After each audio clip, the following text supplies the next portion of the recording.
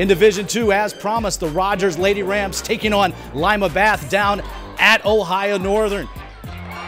Kenray Johnson knocking down the jumper from the top of the key. Then they feed it inside. Sydney Petty finishes. Then a turnover. Ends with a bucket for Johnson. The Rams move on. They'll take on Bellevue. They win 56-41. The keys early in the game that kept it close. I think we thought we were going to come out here and just blow them out, but that wasn't the case. And they actually came out here. They played a good job. They played us hard in the first half, and I respect them for that. They're a really good team, and we just had to come play harder. We worked too hard to go out like this.